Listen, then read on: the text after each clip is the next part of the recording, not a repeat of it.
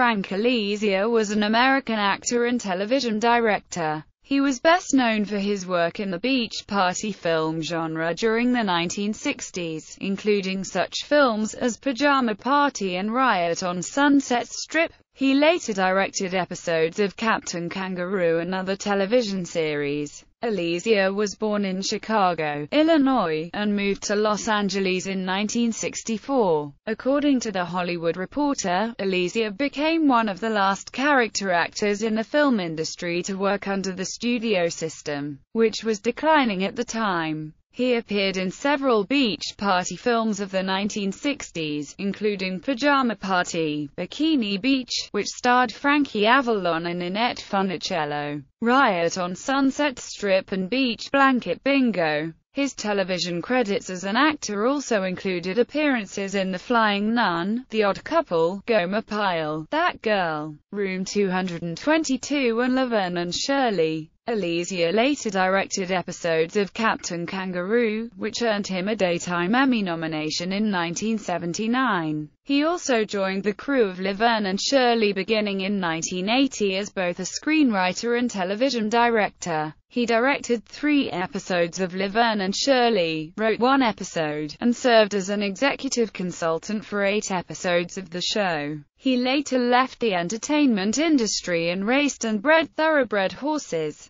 Death. Frank Alesia died of natural causes at his home in Carlsbad, California, on February 27, 2011, age 67. He was survived by his wife, Sharon, and 2 children.